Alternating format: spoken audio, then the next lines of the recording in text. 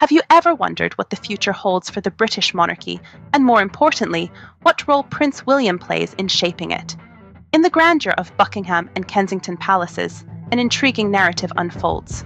Prince William, our protagonist, finds himself wrestling with a delicate balance. On one hand, the weighty expectations of royal responsibilities, and on the other, the pursuit of personal privacy and familial obligations. This is no ordinary tale.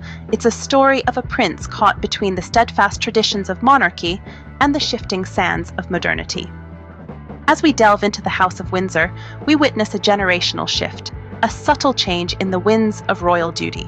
It's a fascinating spectacle, offering a glimpse into the complexities of royal life, the relentless demands of birthright, and the evolving nature of public service.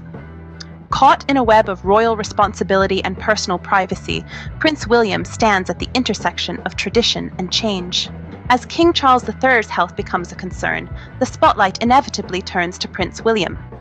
The future king, it seems, is poised at an interesting juncture, one where tradition and modernity intersect. The generational shift within the House of Windsor is evident in the stark difference in the approach to royal duties between father and son.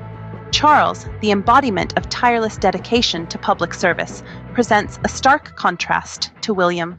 The prince's focus has been on high-impact social issues, an admirable endeavor, no doubt. Yet this marks a departure from the traditional role of the monarchy, one that was steeped in routine engagements and ceremonial duties.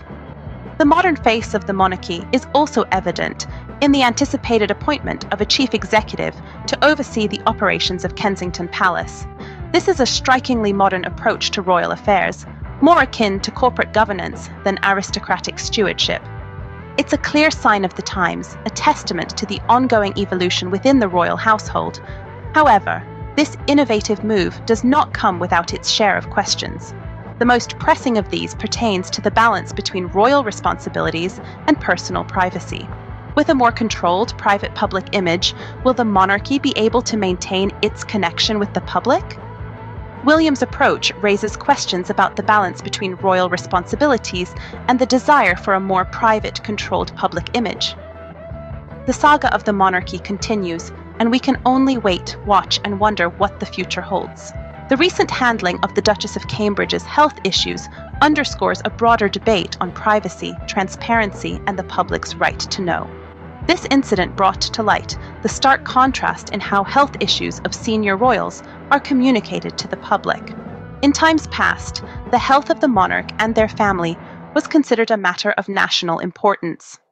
Today, however, we see a different approach, one that aligns more closely with the modern understanding of privacy rights. Prince William, in particular, cherishes his family's privacy. While he understands his royal obligations, he also values the sanctity of his personal life. This balancing act between public service and private life is a tightrope walked by many in the public eye, but it is especially precarious for those in line for the throne. So, as we watch this royal saga unfold, we find ourselves asking, how much does the public have a right to know about the private lives of their royals? As we ponder the future of this centuries-old institution, we can't help but wonder, will Prince William find a balance between his future role and his personal convictions? The monarchy, like the world it serves, is in a state of flux. The Crown of England, once a symbol of absolute power and divine right, now grapples with the shifting sands of modernity. Prince William, standing at the intersection of tradition and innovation, has a unique challenge before him.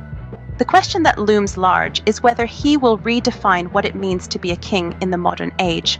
Will he transform the monarchy into an institution that marries the demands of public service with the need for personal privacy? Or will he chart a course that remains true to the traditional role of the monarch, even as the world around him changes at a dizzying pace? The uncertainty surrounding the future of the monarchy is both intriguing and unsettling. The monarchy's relevance and its role in a democratic society are points of contention, yet the fascination with the royal family endures. The spotlight now turns to William. His actions, his choices, and his vision for the monarchy will shape not just his reign, but the institution itself. Only time will tell if Prince William will rise to the occasion or redefine what it means to be a king in the modern age, but one thing is certain, the journey promises to be nothing short of fascinating.